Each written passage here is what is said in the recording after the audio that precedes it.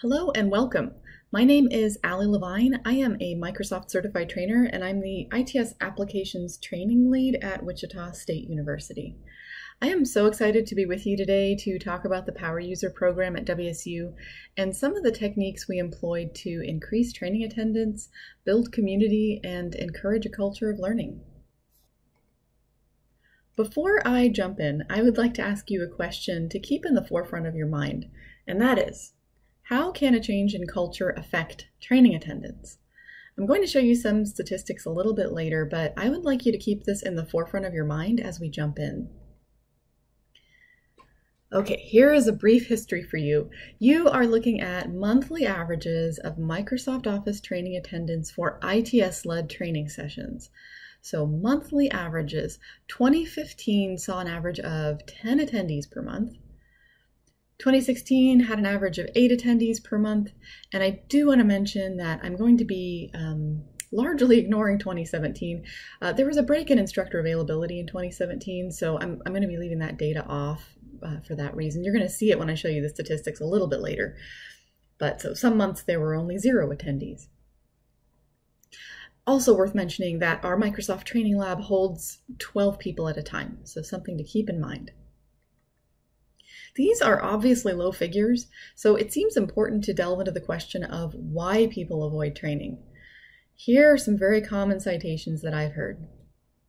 It will be boring. Someone's going to be reading from a book with prescribed stale activities, and I'm going to be stuck in this room. It's going to be boring.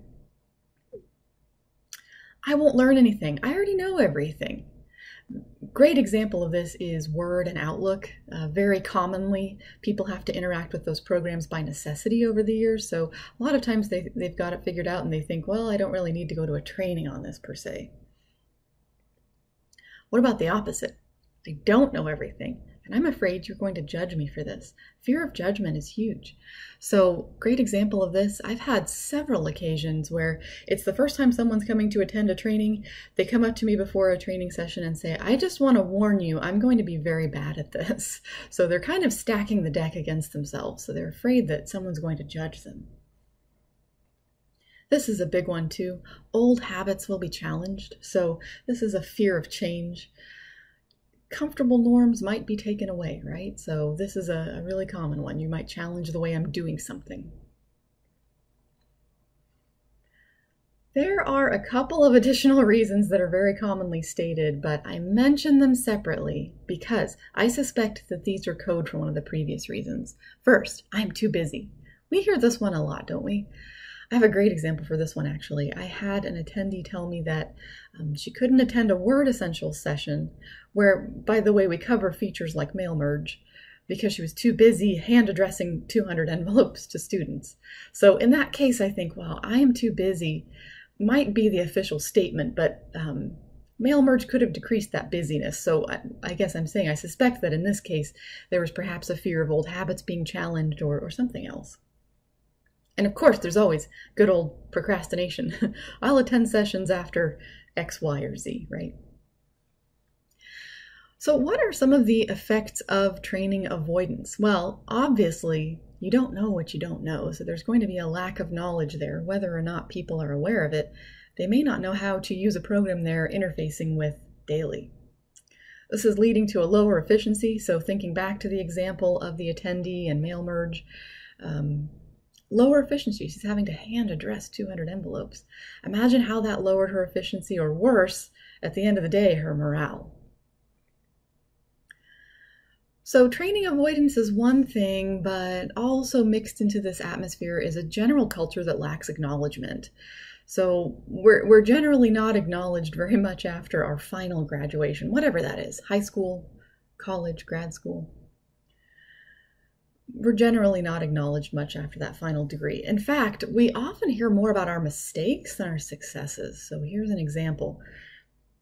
I was working with somebody on an Acrobat fillable form, and we created a JavaScript and did all sorts of cool things to this fillable form. And I checked back in with her about a month later and said, hey, how's everything going with that fillable form we created?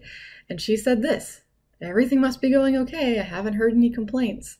So here's a perfect example about how we're kind of used to hearing more about our mistakes than our successes.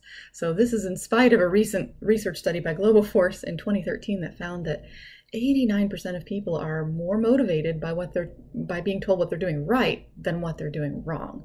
We kind of get it backwards. So in the midst of apprehensions about training and that general cultural lack of acknowledgement, we created a credential and a training track for faculty and staff called the WSU Microsoft Office Power User Program.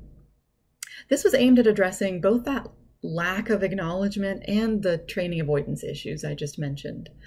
I also want to mention to you that this is not an official Microsoft program. It's a WSU training program for faculty and staff. So we soft launched this in October of 2017 and announced it formally in an email to campus in December of 2017. And I'll tell you a little more about those two processes. These have changed a bit since launch, but here are the sessions that are required for becoming a power user.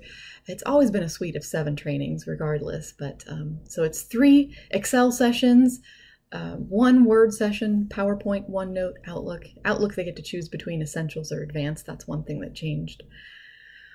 So they do need to take these within a year. That year is flexible. However, what is not flexible is there are no exceptions to attending any of these. So people would ask sometimes, well, I know Word pretty well. I don't need to come to that one, right? Nope, you still need to come to that one because you don't know what you don't know. And by the way, Word and Outlook are the 2 sessions I would say people are most likely to report surprise at learning new skills. They'll say, wow, I thought I knew everything about Word. Or wow, I send emails every day in Outlook. I didn't know about all of these features. So great success with that. What happens when you become a power user? Well, you receive a certificate, printed certificate, also a digital credential through Acclaim, which was very exciting. And if people will allow, I will also put their name and picture on our website and blog, which I will share with you a little bit later. The Acclaim badge was a great addition. It really gave attendees bragging rights on social media. You can share, in Acclaim, you can share pretty much any social media platform you want, and it gives you a downloadable badge to put in your signature if you want. So that was very positively received. I told you there was a soft launch in October of 2017, and by that I mean I only announced it to existing attendees in training sessions. The official email announcement was distributed in December of 2017 across campus. And prior to doing that, I listed what I thought was a sufficient number of sessions. I thought, okay, I'll put several of each offering out there for people to take and try different sessions. But I was surprised to wake up to this. This is a screenshot from my email the day after that listing. This is a bunch of waitlist requests. I woke up to 32 waitlist requests, meaning that all the sessions completely filled up and 32 people in addition were waiting to get into sessions. This was amazing. I had to rush around and list some more sessions. So you can surmise from that waitlist situation that attendance grew. And I'm going to show you the results in a minute, but I did want to delve into a concept that fuels ideas like the Power User Program and also motivates the general atmosphere of the sessions themselves. And this is a principle of people-centered training. So to return to some of those fears I mentioned earlier, it's going to be boring. I'm not going to learn anything. You're going to judge me. You're going to challenge my old habits, right? I really feel that all of these lead back to one idea, and that is a loss of control. Even just the first concept, boredom, is about a loss of control, right? You're going to be bored in a room, but really, challenging your old habits is a loss of control. Fearing judgment is a loss of control. And I really feel like for attendees, a loss of control can easily happen when the people who attend your sessions become an afterthought. So this is really important to me. I know I'm not the first person to think of this concept, but this is really important to the principles of the power user training sessions. Training is about people. I know this sounds so basic, but a lot of times we trainers can get hung up on focusing on the software or the program, and we've all been there. We get so focused on imparting knowledge, in talking and telling and being heard, But truly, the greatest teachers have always been the best listeners, right? Software exists for people. All of IT exists for people. If people get no use out of a program, what's the point? So I really believe that if this concept is at the center of your philosophies, everything else will fall into place. And I constantly recenter myself around this model. So there's a lot to discuss about this concept, but here are a few places where I started. First of all, that each session should be inclusive, and I mean this in every sense of the term. We're all in this together. We all might have similar problems even to solve. So let's collaborate. Let's share our knowledge. Someone else might have the same problem as you do. Let's figure it out. Very collaborative environment. I feel that also it should be encouraging. So I'm thinking about those people who warned me they would struggle in a session, right? The fear of judgment. Yeah, I just want to let you know I'm going to be really bad at this. They're kind of stacking the deck against themselves. So with those people especially, thinking about how incredibly powerful it is when someone believes in you, and really believes in you, by the way. I really think people are experts, whether they realize it or not, in sussing out how you really feel about them. So really believing, no, you can do this. You got this. Third idea, really important to me, that trainings are lighthearted. And I think this works really especially well with people who come in with some level of fear about computers. So sometimes if you take away that seriousness, you take away some of the anxiety. So a couple things I do for this, they can't break anything. They're on lab computers. Worst case scenario, we restart the computer and it'll be fine. Also, I try to build into the training exercises lots of reset points. So worst case scenario, we can reset again, no problem. Also, very important, it's okay to laugh. So humor, very powerful tool with a lot of things actually, but also training. Speaking of lightheartedness, and at the risk of embarrassing myself, but I do have a reason for showing this to you. Here are my last couple years' Halloween costumes. On the left, I was COUNTIF, which is a function in Excel that we learn about in Excel Advanced Formulas. I wore that wig through an entire session. It's pretty amazing. The one on the right, Flash Phil. In this case, the character is spelled like the name Phil, but in Excel, it's F-I-L-L, Flash Phil. We learn about that in Excel Essentials. So it's sort of in keeping with that spirit of lightheartedness, but also I have a reason for showing this to you. Because Flash Phil started a bit of a trend. There was actually one power user who requested to wear the Flash Phil cape in her certificate picture. She said, hey, I want to have that cape on for when I become a power user. And I said, sure, that's awesome. But now she sort of started a trend. More often than not, the cape actually makes an appearance in people's certificate pictures. Totally optional. In fact, the entire picture is optional if they don't want to do it. But a lot of people really do, and a lot of people enjoy that cape. So I'll give you a link at the end where you can go to see more of these, but here are just a few. Okay, now to the most exciting part, the statistics. How did it go? So I asked you a question at the start of this presentation. How can a change in culture affect training attendance? So I ask you to consider, how much do you think training attendance increased after implementing the Power User program? To remind you where we started, in 2015, the average monthly attendance for Microsoft Office trainings was 10. 2016, average monthly attendance 8. And remember, we're disregarding 2017 because we didn't have an instructor for part of the year. Here's 2018.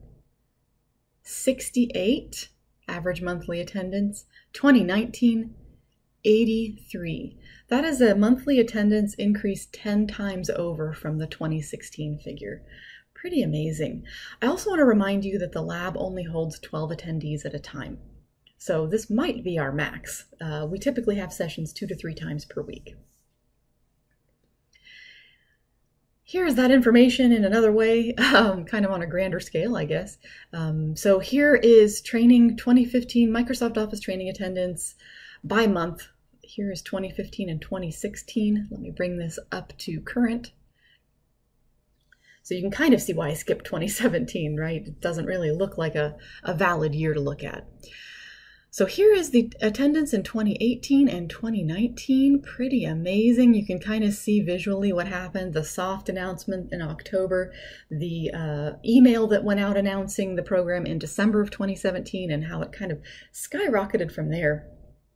By the way, since we've done a couple years, kind of see some trends, like kind of a dip in September when fall semester starts, and sometimes in December during shutdown when we're shut down for a good portion of the month.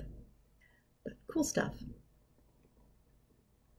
We send out evaluations after each session, and I did want to share this portion of the evaluation with you. This is from the respondents through the end of 2019, so the same figures that you saw on the previous two slides, so the end of 2017 to the end of 2019. First question that I'm sharing. The Power User Program motivated me to register for a session I wouldn't have otherwise taken. 86% said yes, 14% said no. This one, I don't even really see the 14% as a loss because they would have taken the session anyway. I guess that's okay. But 86% said I wouldn't have taken this session otherwise. Second question, this session gave me the tools to be more efficient at work. 99% said yes, and 0% said no. So the way I read this is 86% of people took a session they wouldn't have otherwise taken that has now made them more efficient at work. I think that is the coolest statistic. It is my favorite of all the statistics. Very cool stuff here. And by the way, if you're looking at the second chart, you're wondering where that 1% went, right? So this session gave me the tools to be more efficient at work. 99% said yes, 0% said no. There was a third response option, and that was not applicable, do not use Microsoft Office in the workplace.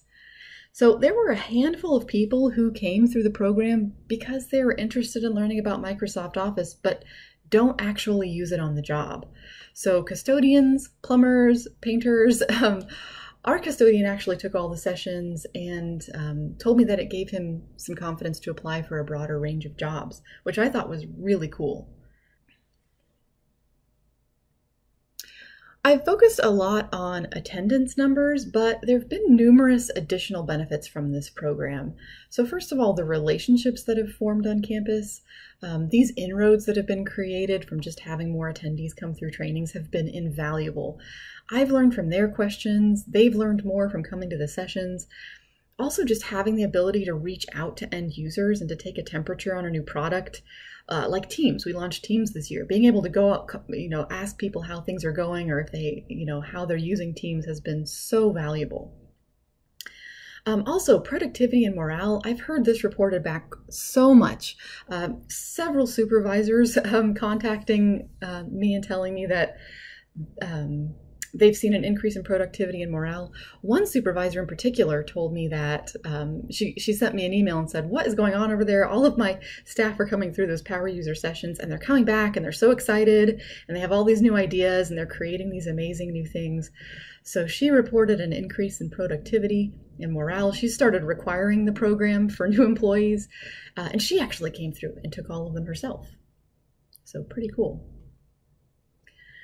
The Power User Program was a catalyst in creating a greater culture of acknowledgement and also a great first step in building community. There was an additional next step that I wanted to be sure to tell you about, born out of some of my observations from the first year of the program. So here are a few things I observed in the first year. First of all, really common question after somebody finished all of the requirements for the Power User Program: where can I find more information? There was a real desire to continue that conversation. So they'd come through, they'd take even sessions that weren't required for Power User, and they still wanted to learn more. They'd kind of, it unlocked an interest in these programs.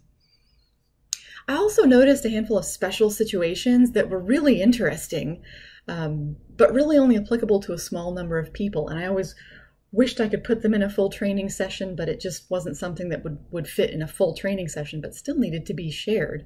So that was another observation.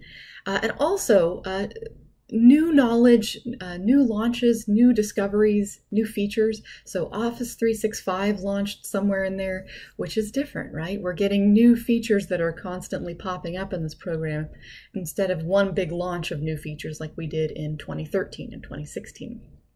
So how do I get this information to people who've come through all the sessions already? With this in mind, in December of 2018, launched, so it's a year later, launched the Office Bites blog, bite-sized tips and tricks for Microsoft Office power users. And I say power users, but really anybody could subscribe or browse the blog, of course. The intention was really to address those observations from the launch year. So a place to process those special one-off requests, where they could also be viewed or shared with others really easily.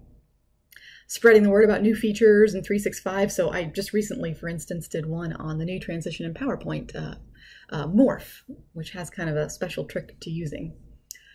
I also had some requests for exercises and homework to practice some of the new skills people learned in the training. So I did put together some challenges and solutions here and there so people could try out things on their own at their own computer. And here are a few statistics from the Office Bites blog in case that interests you. People can subscribe and be notified when there's a new post, but they don't have to. They can just browse around. But you can kind of see, because of the subscriptions, I post usually every week to every other week, kind of depends. And you can see what happens when there's a new article posting. There's kind of an increase in readership. Usually we don't dip below 100 views per day, and the max is usually around 400 or so. So it averages to about 200 visits per day. So pretty cool. That's since December 2018 when it launched. So to sum up, here's a reminder of some of the key concepts from today's sessions. Just first, I really believe in those people-centered training principles. It addresses those loss of control issues, for one thing. I think the Power User Program was a great model for this idea, and it really showed how a small change in culture can create an increase in training attendance. But more than that, can help you build community and foster relationships with your end users on campus. I want to thank you for attending this session. I wish we could be together in person so we could chat and banter about this, but I know that's not possible, and I understand. I'm going to leave you with my contact information. If you've decided to implement something like the Power User Program at your institution, I would love to hear from you and hear how it goes. Or if you have any questions for me, feel free to reach out. Thank you again for joining me today, and I hope you have a wonderful time at EDUCAUSE.